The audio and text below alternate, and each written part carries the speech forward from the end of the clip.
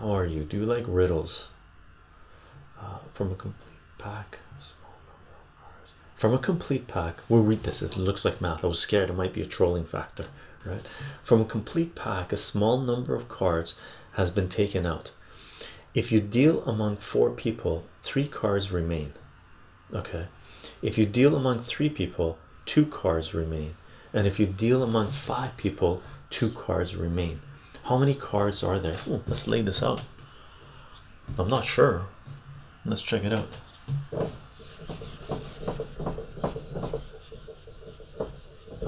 So how will we approach this? So we don't know the number of cards in the deck. Let's call it X. Right? That's the number of cards we have. From a complete pack of small card, a number of cards has been taken out. From a complete pack, a small number of cards has been taken out. So you take a whole bunch of cards out. If you deal among 4 people, so are you dealing out the what you took out of pack? So I'm assuming X is the number of cards. The first sentence is just throwing you off. If you deal among 4 people, 3 cards remain. So basically, if you take X divided by 3 or 4, divided by 3, Mask of a Raven does it. Mask of a Raven. So let's check it out. Let's see if we can do it. So I'm gonna approach it this way. I don't know if it's the right way. I just like laying it out first, the most simplest way I can, right? If you deal among 4 people, 3 cards remain. So if you divide this by 4, you're gonna get a number with a remainder of 3, right? If you take this and divide it by 3 cards remain. If you deal among 3 people, 2 cards remain. And if you deal among 5 people, 2 cards remain. So 3 people, you get the number R is equal to 2. And if you divide it by 5, you get the number R is 2. The remainder is 2. So what's the best way of doing this? 47. Mask of Raven. How do we do? How did you get it so fast? Literally. I like reading riddles, thinking about it quickly, and then looking at the answer. That's the way I like doing riddles. I don't really do them. I read them. Right? So how do we do? What's the best way of doing this?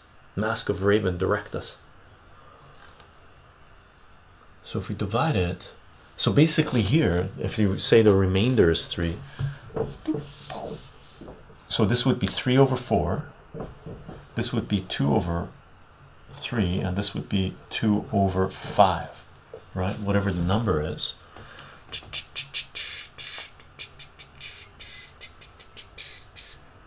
He's right, 47. Well, the number is an equation is a multiple of 15 minus 2. Notice that first. The number in the equation is 15 minus 2. Is it?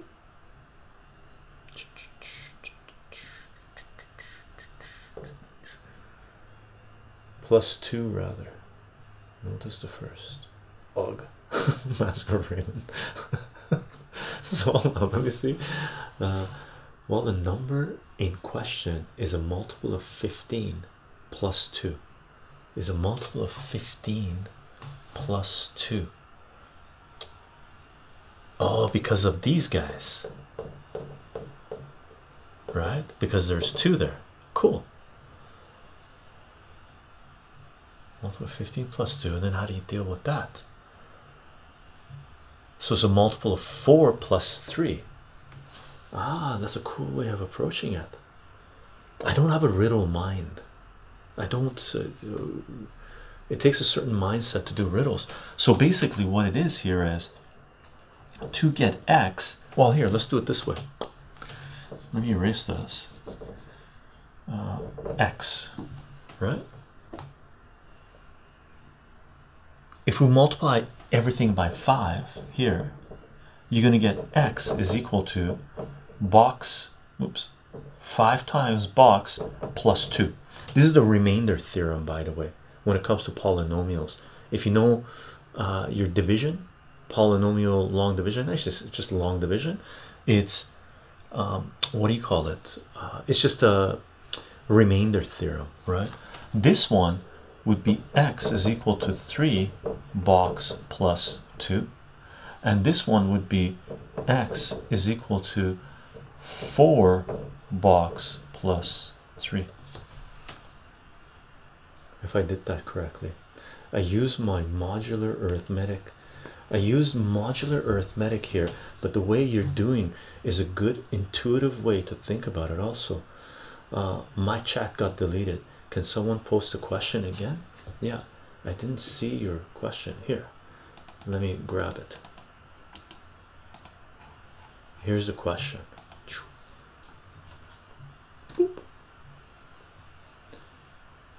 So prime liter prime posted the question from a complete pack of, oh, thank you for posting it. Little try. Oops, that's okay. So far I've gone to here. How would we go from here to 47? How would we go from here to 47? We could subtract the equations. We have 3 equations. We got 2 unknowns. We should be able to do this, right?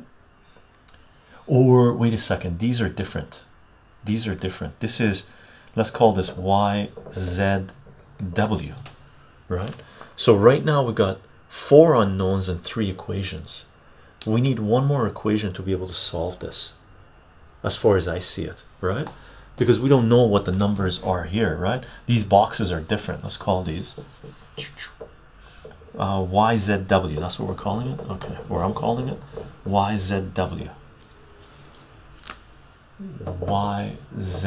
YZW. Oops, then this is, I wrote this backwards. So this would be WZY. Just to confuse you guys, I flipped it.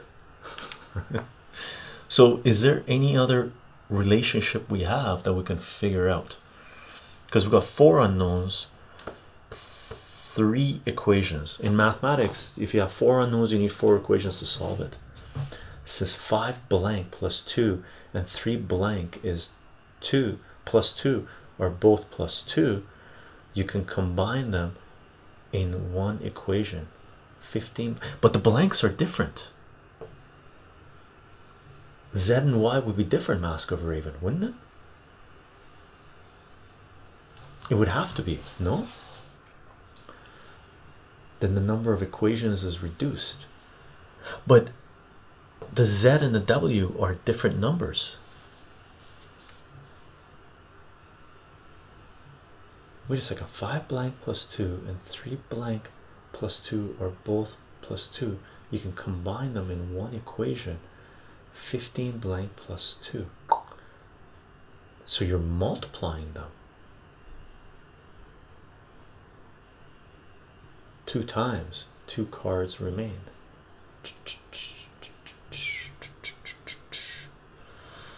Combine those 2 guys. So are you multiplying them? I don't follow the logic there.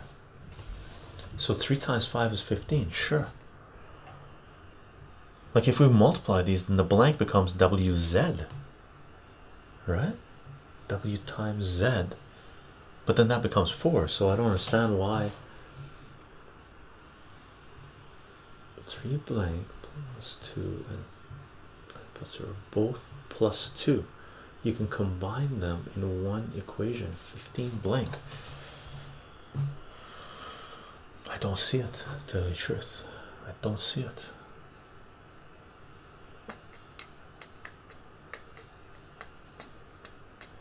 I mean, the only way you would get 15 if you multiply those guys, and if you multiply this, you got an x squared, and that one you got, but you can't just multiply these guys. It doesn't make sense unless you FOIL it out. Well, you don't want to FOIL it out.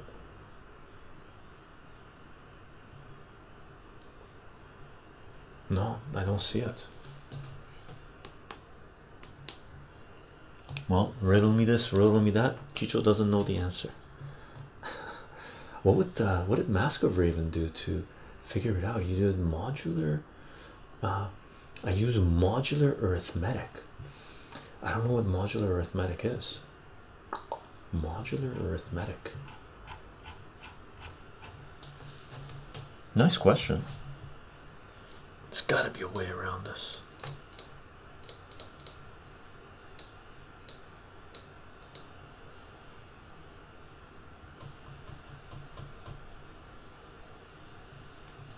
these guys.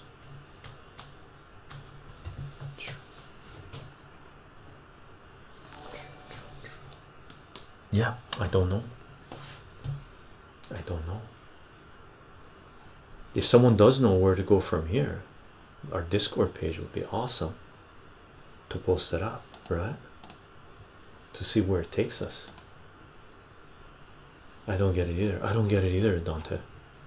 I don't know how you would combine them to get 15. I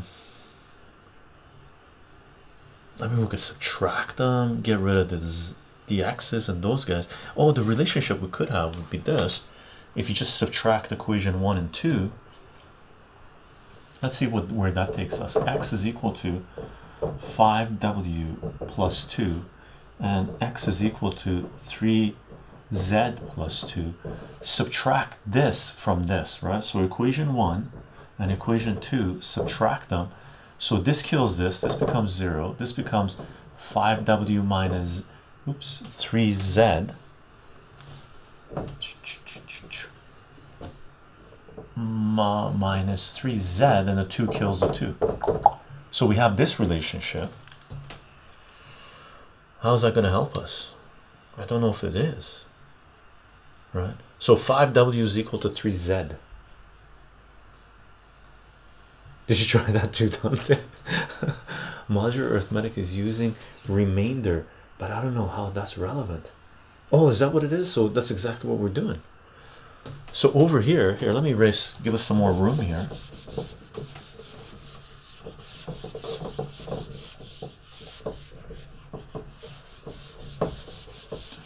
So over here, we would just have 3z is equal to 5w, right? But that's just combining these guys. We need an original equation. Hi, been lurking, but imagine you take those 2 remainder cards away and you get a number of cards divisible by both 3. Oh, so therefore 15. Also, not sure if that's helpful. That is helpful, Mr. Because what it is, that's, of course, we can't just think of it as a standalone thing, right? Are you laughing at us? Is that what it is? If n, of course, didn't even think about it, right? Crazy. If in both scenarios 2 cards remain, the amount we look for must be a multiple of 3, and it must be a multiple of 5, so it must be a multiple of 15 as well. That's right. Crazy, eh? I can't believe we didn't think about it. So if you zap this out, then they must be this. So if it's a multiple of 15, so there's got to be 2 remainders. So x is equal to 15 blank plus 2. So how did you get 47 then? So the blank is 3, 45 plus 2, but how do we narrow it down to 47? Right? How do we narrow it down to 47?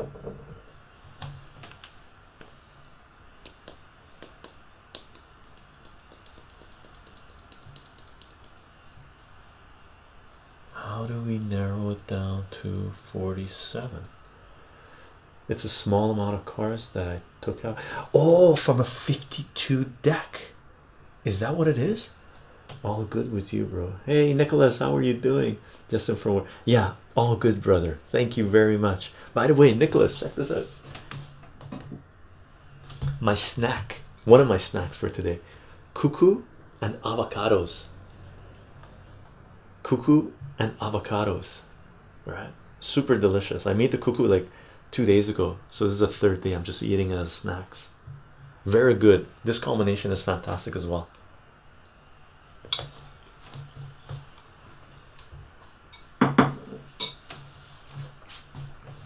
So there's only 3 options. That's right, we narrow it down. It's by elimination.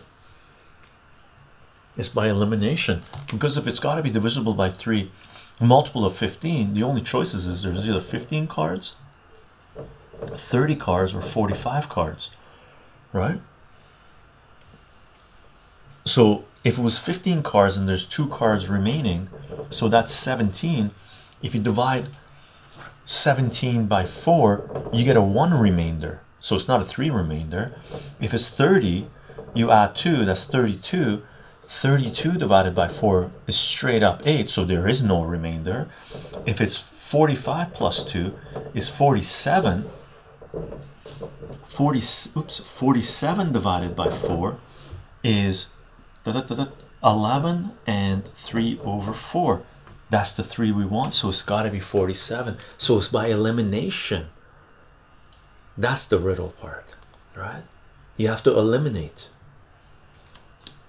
Great question and great collaboration trying to solve it. Awesome. Now that's a snack. Now that's a snack, Nicholas. You should try lemon juice and pepper on your avocado. Oh yeah, lemon juice. Yeah, right now I'm staying away from peppers, so no peppers, but lemon juice for sure. And if lemon juice would go what do you call it, amazing with the cuckoos as well. Chat is amazing. Little tribe for sure. We got a nice group of people here, man. Thank you, and thank you to everyone in the chat. It's fantastic. Don't make hungry guys. Look, this is a great question. That was a great question. Why are we wearing a toque? I'm staying warm. Also, no bell peppers. Bell peppers. The red ones are okay. I don't mind eating the red ones, and the yellow ones are okay. The green ones hard in the tummy. All right. This was a great question. This was a great question, and I like doing the remainder theorem, laying out it like this, because you get a visual. Sort of, it's just ratios, fractions. Glad I could help you entertain us for sure, and you guys too, and educate. We're learning, right? Fantastic. There's nothing better in life, really. Well, there are a few things that are really awesome, but one of the great things in life is learning while being entertained, like and munching on Kuku and avocado. Right? A great question, great question. I liked it. I couldn't do the jump straight to this.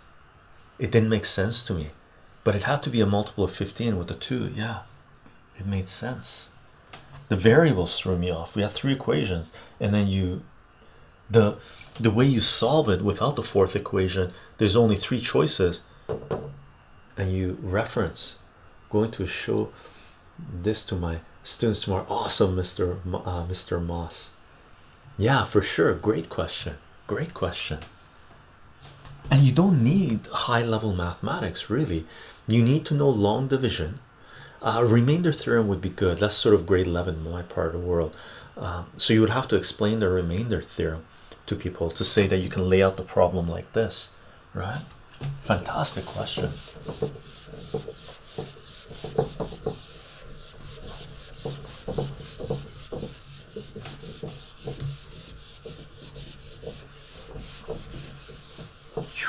Nice. Very good.